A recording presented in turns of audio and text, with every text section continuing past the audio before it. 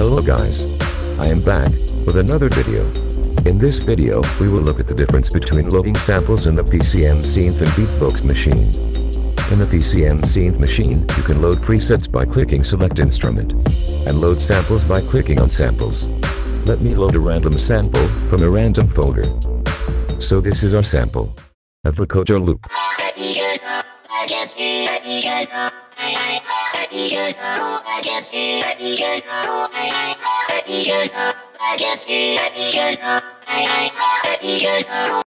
Noise.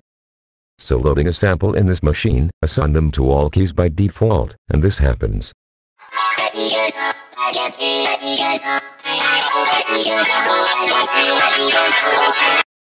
But, this can be fixed by assigning the sample to a specific key, by long pressing root key tab, and pressing any key on the piano roll. And by selecting the low key and high key, the sample is controlled to play at that specific key. Now the other keys does not play the sample. One of the good reasons to use the PCM Synth machine for loop samples is controlling the playback time. Here, we can see this sample is 8 bars long.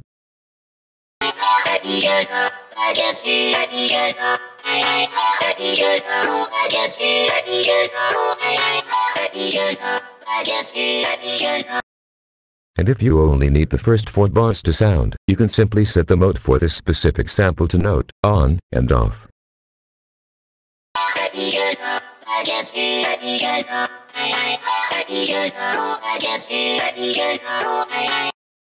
To understand more about this, let's add another sample.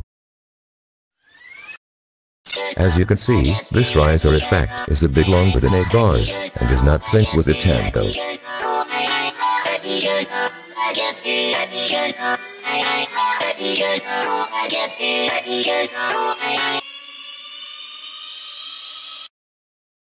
We can simply sync the tempo in the wave editor.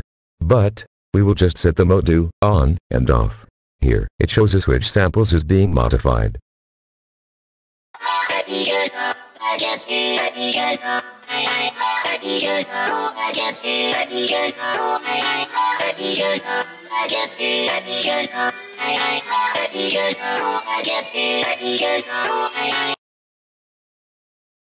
And, there we have it. In the PCM Synth, we can pan either left or right.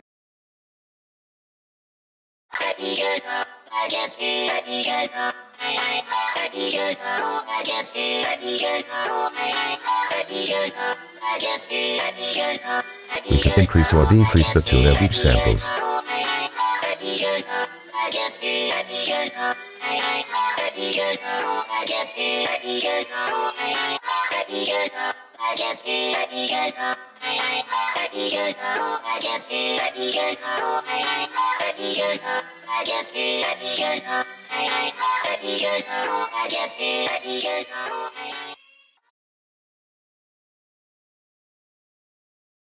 We can also set the starting point for each sample.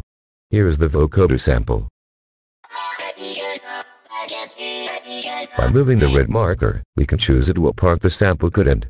At the green marker for the starting point. The little arrows you see here are the direction at which your sample or it will be played.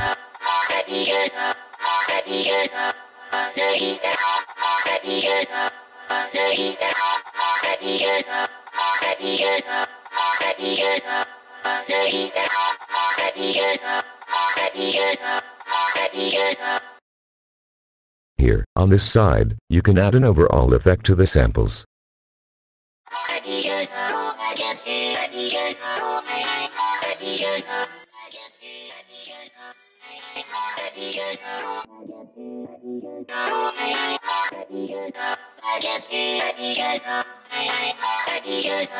And here, you have just the attack, decay, sustain, and release of the filter effect.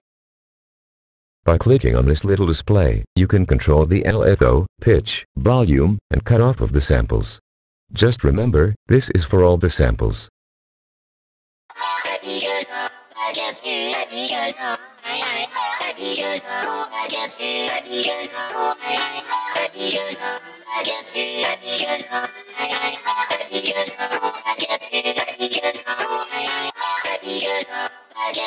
Here, you can change the octave, semitone, and sense. And these knobs are the control knobs for the volume envelope of the samples. Now let's look at the BeatBox machine. Now the BeatBox can only hold 8 samples. Whether it be loops, one-shot samples or your recordings. You can select your presets here. Load one sample from a preset here. And add your own by clicking here. So let's add some random samples.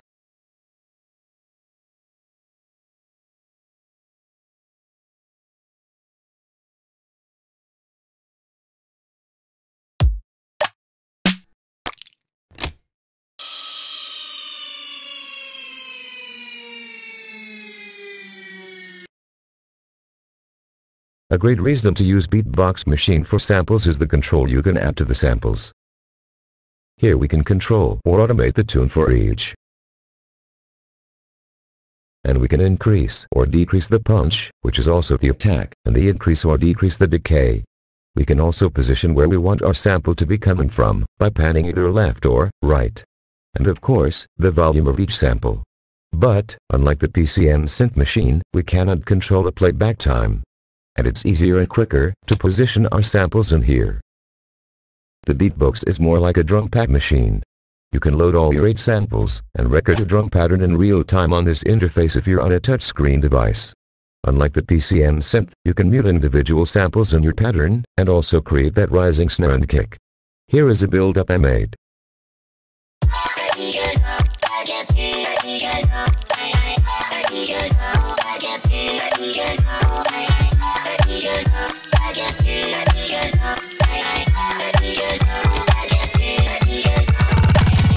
If you need to understand more, you can check the official Caustic app YouTube channel.